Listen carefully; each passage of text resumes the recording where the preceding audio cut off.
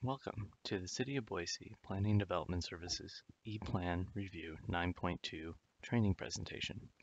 In this training presentation, I'm going to go over how to submit your pre-screened task within the new system.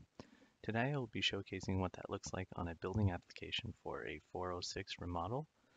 And this is the test environment in which I am going to log in as an applicant. When you first log into the ePlan 9.2 version, you will notice that your task is ready to go right here off the task page. I can accept my task by clicking on the applicant upload task here, or I can go over to projects to look at all existing or current projects. I can click on the case number, or I can click on this project task action item. I'm going to go ahead and click on this, and I get into the tasks page. Once on the task page of the project, I'll notice as an applicant I have the link here and the button. These both do essentially the same thing, and they open up your task for you to sign off. There is no confirmation that has gone away within the new upgrade, so as soon as you click on one or the other, it will open up for you to view. So I'm going to go ahead and click on the accept button, and no confirmation, it just opens up. We'll want to make sure that your pop-up blockers are enabled so you can navigate the system. And we'll notice that within the new field, there are some step-by-step guides. Under the Learn How video button right here, you'll notice that there is a walkthrough tutorial.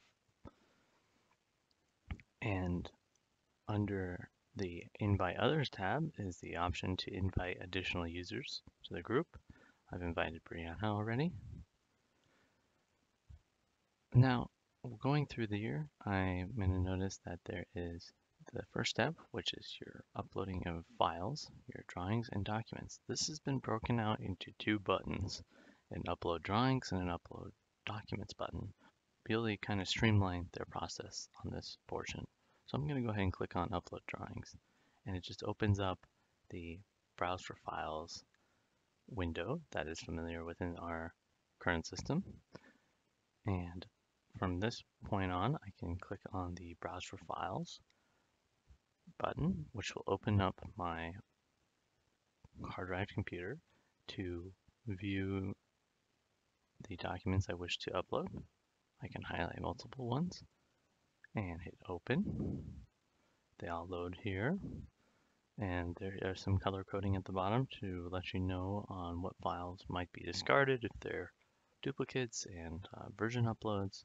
And then you have orange, which is just the new uploads.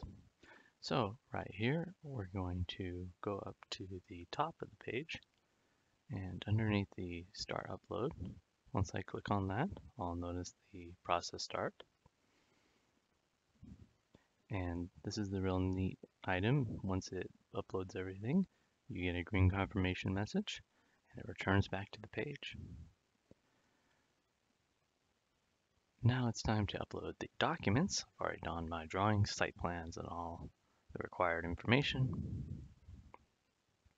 And underneath your documents, it's the same window.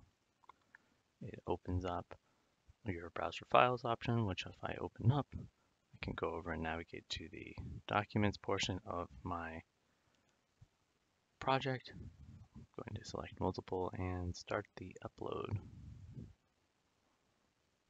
Once again, the window does close out. So underneath the files, you'll notice that they have all listed out here with the status. The next step is the confirmation.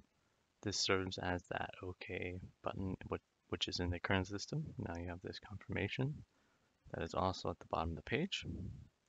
And then you walk down to step 3, and you can either save this for later, meaning you can go and compile your drawings and documents and then come back to reopen the task, or you can click Upload Complete and submit plans. Once you do this, make sure you let the processing spinner continue, because what it's doing is it's generating the uploads and attaching them to your review cycle for the City of Boise staff members to start their review. You'll notice that your task will disappear. And if I open up the Workflow Designer, the green icon has moved off of Applicant Upload and now into Hillside Check to make sure the pre-screen process starts. So anything right here is being handled by the City of Boise, anything you see here in yellow. And if they have any additional questions or corrections to be made to my drawings and documents, it'll work through the workflow back to me.